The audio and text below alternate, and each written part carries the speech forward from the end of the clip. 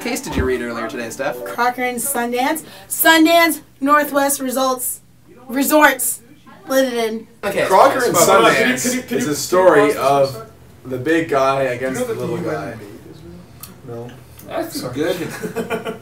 Now, one day, the ski hill decided to have a competition. Who could go down their mogul run on an inner tube, which is not the normal way that you go down a mogul run. And the prize was a 40 of Jack Daniels.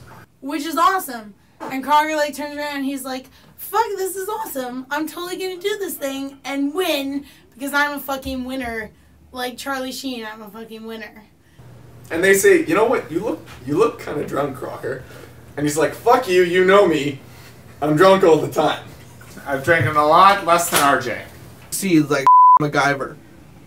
I don't know, like some, like, gun Gatling. And then second guy is stupid, and he's help like some. He goes and he signs the waiver, but he doesn't actually read the waiver because he's an asshole. He's just like, fuck tubing is awesome. I'm just going to sign this waiver. And now I'm going to tube and like win $200 cash because I'm a fucking winner. And that's going to be really awesome. So he goes and he skis. No, he doesn't ski. He tubes. And Crocker's looking across to the guy across from him and says, hi, Dave Clark. How are you? I like Dave Clark. He's a nice guy. Fuck you. I'll see you at the finish line. And he wins. And he wins. That was a really solid high five. I'm really happy that that happened. Yeah, Grossman. And then him and his partner won. And that's, I guess that's like great for them. You know, good for you. You won. Yay. You're winners at something in life. I think he cut his eyebrow or his nose or something. Like, either way, he was bleeding from his face. And then in between... I kind of forget what happens then. So imagine him sitting there and like swirling his brandy and being like, yes, I'm fucking badass and I'm drinking brandy. So he does that thing. But then he went to the top of the hill for the second heat because second heat was like a thing that happened. And then the owner of the ski resort went to him and said, are you okay to tube? And he was like, yes, I'm fine. You're a good guy and fuck it. We're running this race, so...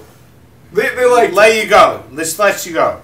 I don't actually give a shit about you, so you just go do your thing and I'm going to walk this way. In sum, they paid his drunkenness no heed. And down the hill he went on those ice moguls. He broke his neck. He broke his neck. It's shitty. It's a shitty thing. We shouldn't laugh. It's not funny. No, it's not funny. You know what? It's not funny. It's really not.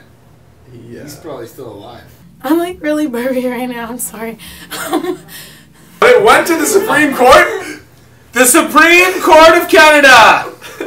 And Brian Dixon said that this inner tube ride is extremely dangerous in its own. Probably more dangerous than skiing down this same run would have been. However, he was a drunk asshole, and those waivers... That doesn't matter. Just ask Alan Hutchinson. Those waivers mean nothing. I don't give a fuck about what Hutchinson said.